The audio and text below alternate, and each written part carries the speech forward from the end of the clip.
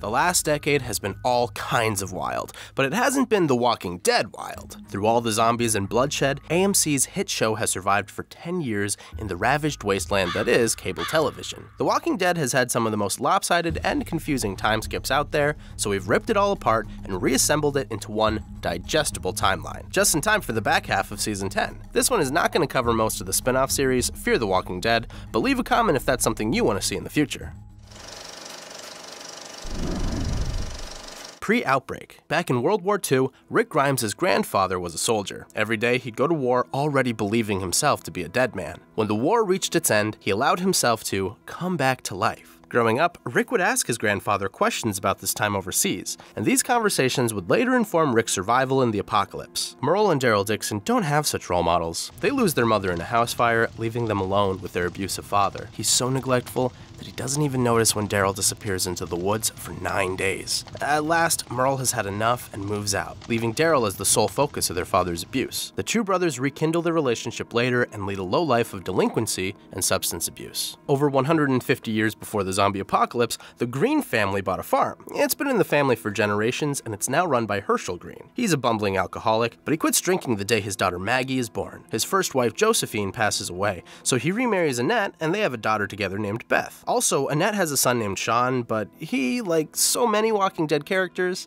doesn't really matter. Last on the main character backstory roster, we have Michonne. She lives with her boyfriend Mike and their son Andre, and probably collects rainbow cat statues. 131 days before the global outbreak, the CDC catches the first case of the zombie virus. They codename it Wildfire and begin to study its reanimating effects on the human brain. Elsewhere, Rick has become a cop and lives in Georgia with his wife Lori and his son Carl. He and his son go on walks that Carl would remember for his whole life. In 2010, while out on patrol with his partner Shane, Rick gets shot and falls into a coma. Shane delivers the bad news to Lori, then continues to keep an eye on her and Carl in Rick's absence. As the zombie outbreak spreads, there are reports of inhuman aggression in 5 states. In due time, it reaches the rest of the country. Day 0 to day 83, days gone by. The infection goes global. Shane hurries back to the hospital to collect Rick's comatose body, but the military beats him to it. They're shooting survivors on sight, so Shane barricades the door to Rick's room and dips out of there. He picks up Lori and Carl and they hoof it towards a refugee camp, but the highway there is in total gridlock. As Shane and Lori get out to investigate, the military rains napalm down on Atlanta. The firebombing kills all the evacuated patients of Grady Memorial Hospital who are outside. With nowhere else to go, Shane and the crew set up shop in the quarry outside the city. They're joined by Carol Pelletier and her family. Shane and Lori figure that Rick is dead, so somewhere along the line, they start sleeping together. Meanwhile, in Baltimore, Lydia and her parents hole up in an emergency shelter. Weeks go by without anybody coming for them. Tensions escalate until Lydia's mom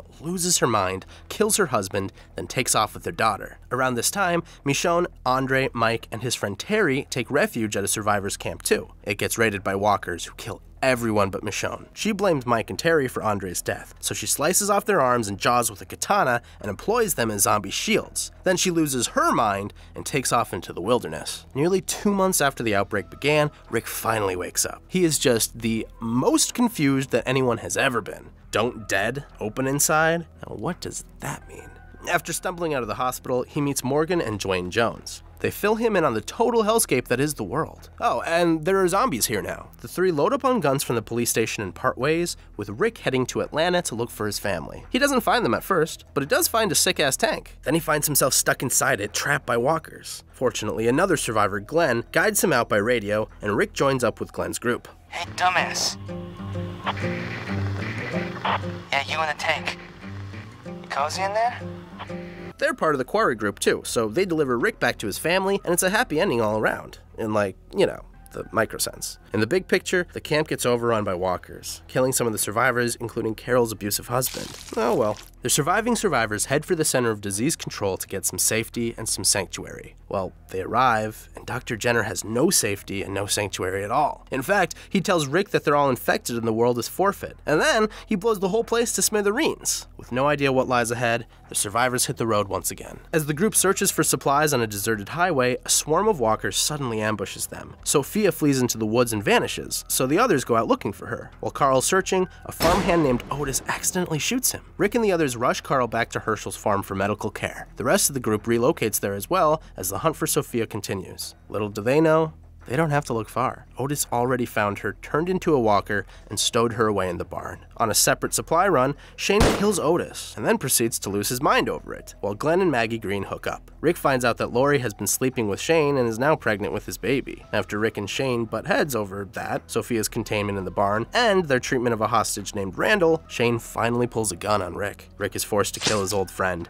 then Carl puts down Shane's reanimated corpse. The gunshot attracts a horde of walkers, which demolishes the Green family farm and sends our group astray. Bad timing, too. Winter is coming. Day 84 to day 321. Rise the Governor. After being separated from the pack, Andrea meets Michonne, who's still prowling the wild. The two of them stick it out for the season, while the rest of the survivors move from place to place. Between their dwindling supplies and Lori's pregnancy, they decide to re-inhabit an old prison. While clearing out the premises, Herschel gets bitten by a walker, and Rick amputates his leg. That's gonna put a damper on Spaghetti Tuesdays. They also meet this prisoner ensemble who don't really matter and all die within a few weeks. One of them does succeed in luring a swarm of walkers into the prison, resulting in the deaths of Lori and T-Dog. Maggie is able to perform a C-section on Lori, saving baby Judith, and before Lori zombifies, Carl shoots her. After learning of Lori's demise, Rick loses his mind for a while as he does some stuff and also some things. Simultaneously, Andrea and Michonne come upon a full town of survivors called Woodbury, run by a man known as the Governor. Merle has been there all this time, now sporting a bladed prosthetic arm and working as the Governor's henchman. Michonne finds all that to be pretty suspicious, but Andrea isn't too worried. After all, the Governor isn't overtly evil. I mean, maybe if he had an eye patch or something it would drive the point home, but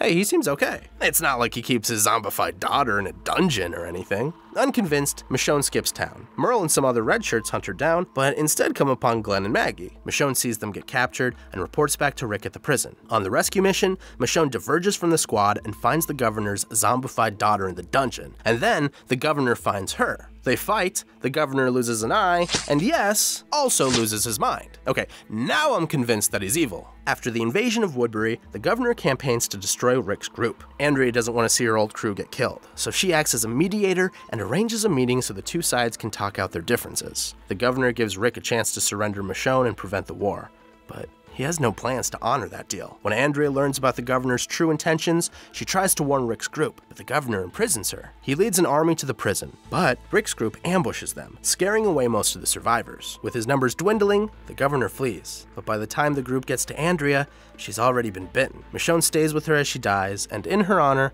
Rick absorbs the people of Woodbury into their community, including Tyrese and Sasha Williams. Day 321 to day 554.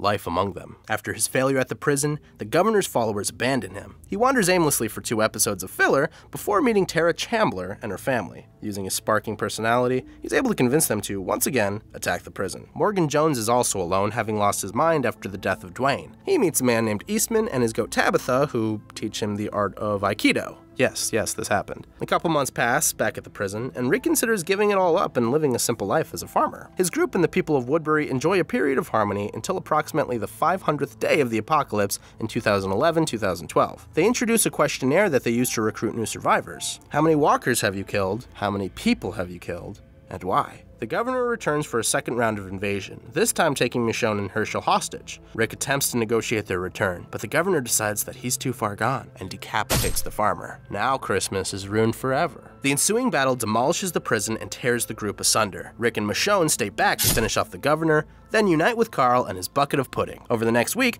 everyone has their own solo quests. Carol goes all of mice and men on a psychotic little girl, Daryl and Beth get blasted on moonshine and commit arson, Rick rips a guy's throat out, and Maggie, Sasha, Bob, Glenn, and Tara meet Abraham, Rosita, and Eugene. Those 3 are on a mission to save the world. Spoilers, it doesn't work out. Also, Beth gets kidnapped by cops and wakes up in a hospital with Everybody Hates Chris. All roads lead them to Terminus, a commune of cannibals that hold them hostage in a boxcar. The termites are all dead and gone in just a few episodes though, since... Take it away, Rick. They're fucking with the wrong people. Morgan is still kicking it with Eastman and Tabitha. Both are killed by walkers, though, sending Morgan off on a journey to find his new kin. After dispatching the cannibals and meeting Father Gabriel, the group resumes their search for Beth. The trail leads them to Grady Memorial Hospital, but their hostage trade goes awry, and Beth ends up dead. Tyrese follows her lead, sinking the group to their lowest point yet. Just when it seems that yes, in fact, We are the Walking Dead. Rick and his friends are saved by Aaron. He delivers them to the Alexandria Safe Zone, a fortified town that has been able to survive this year and a half of apocalypse. Spoilers, it doesn't work out. Day 584 to 628.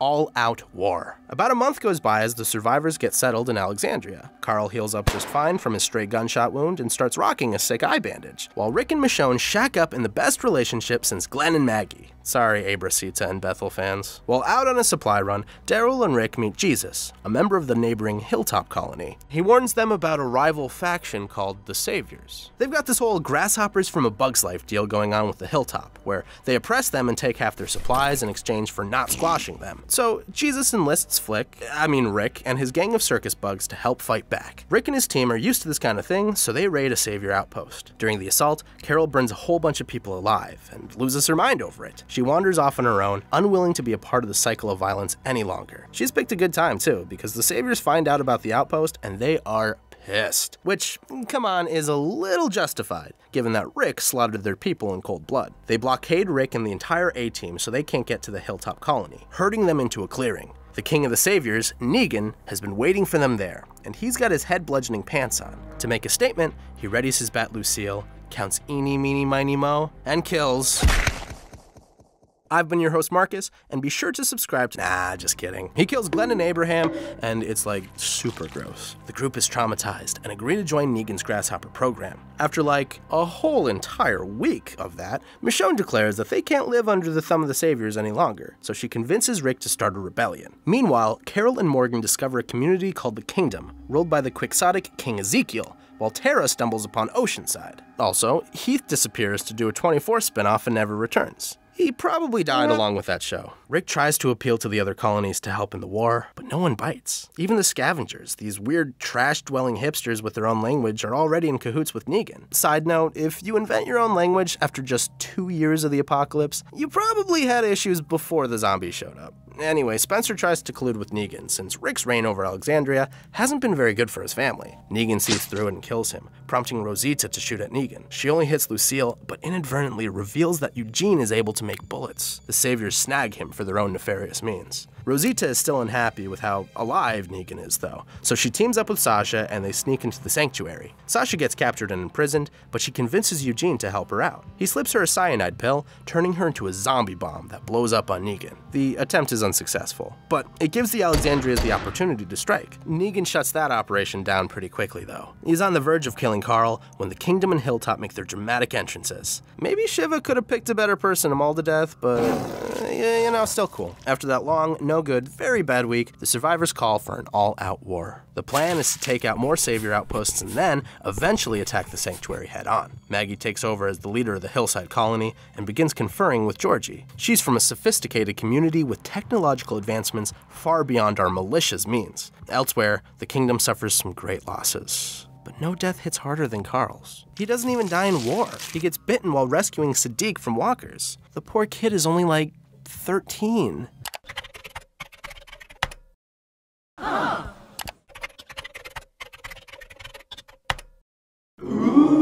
Apparently. But Carl's legacy is that there's more to life than going to war again and again and again. That resonates with Rick as the militia and the Saviors enter their final battle. Eugene finally makes himself useful and sabotages the Saviors' bullets, crippling them. Then, Oceanside arrives to clear them out. Elsewhere, Rick and Negan fight mano-a-mano. Negan has him on the ropes, but Rick tricks him and slits his throat. Remembering Carl's last wishes, Rick spares Negan. All in all, the all-out war lasted about 7 days. Really, this whole Negan debacle happened over the course of a month, and they drew it out for 2 seasons. 2 whole seasons. Day 628 to day 1448.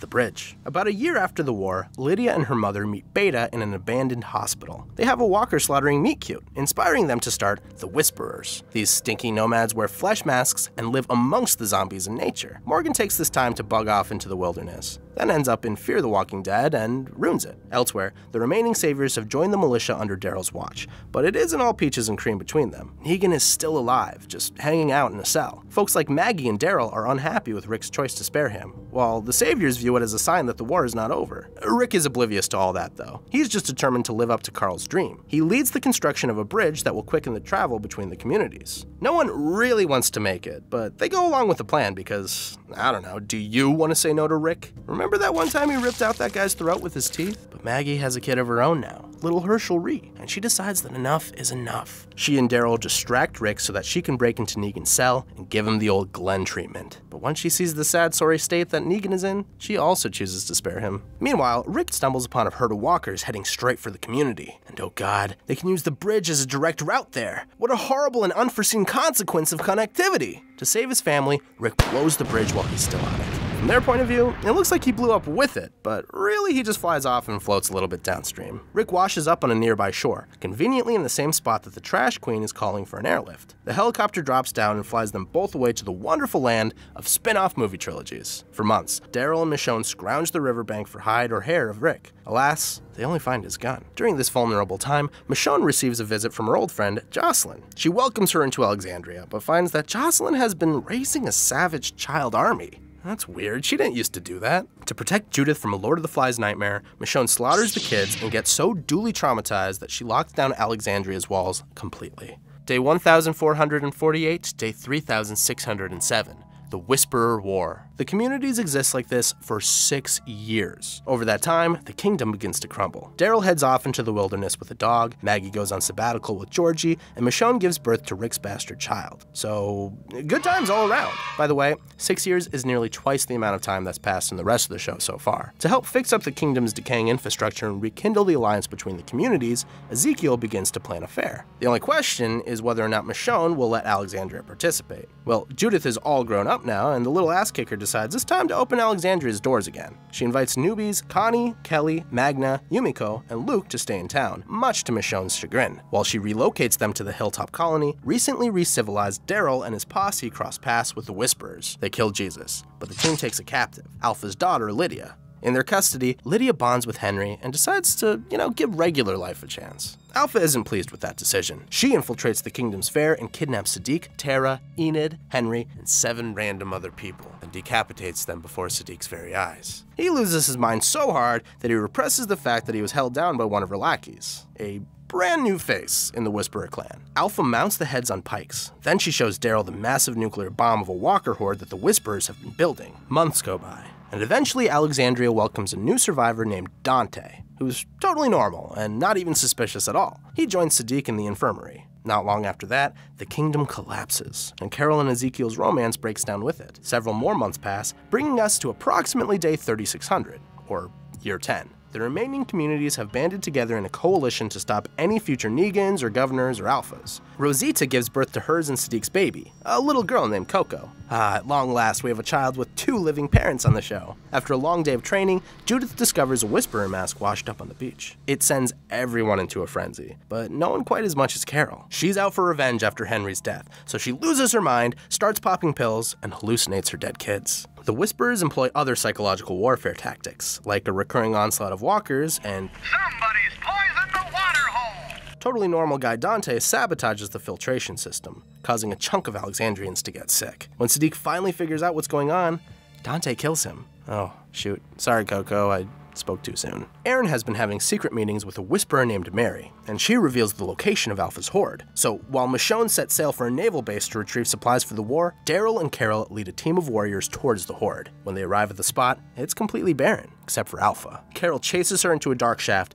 and the rest of the group follow her down. Now, trapped at the bottom of a cave, the survivors face a massive herd of walkers with their backs against the wall. And that's where The Walking Dead leaves off. What are your predictions for the rest of Season 10? Let us know in the comments. I've been your host Marcus, and be sure to subscribe to Cinematica for more timelines just like this one.